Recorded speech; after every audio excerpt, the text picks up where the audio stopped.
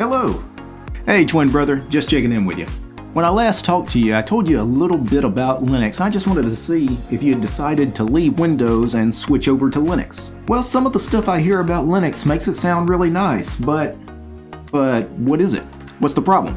Well, a lot of my friends that use Windows, they tell me to avoid Linux. They say that only weirdos use Linux. Those are just Windows users hating on Linux. We Linux users, we're normal people like everyone else. That's good to hear. So what are you up to today, bro? Oh, I spent the morning playing around with the GIMP. Well, I didn't really need to know all that. But getting back to Linux, I know I need to learn some of the terminal commands. Do you have any advice on which commands I should learn? Oh, well, some of the ones that I often use include things like unzip.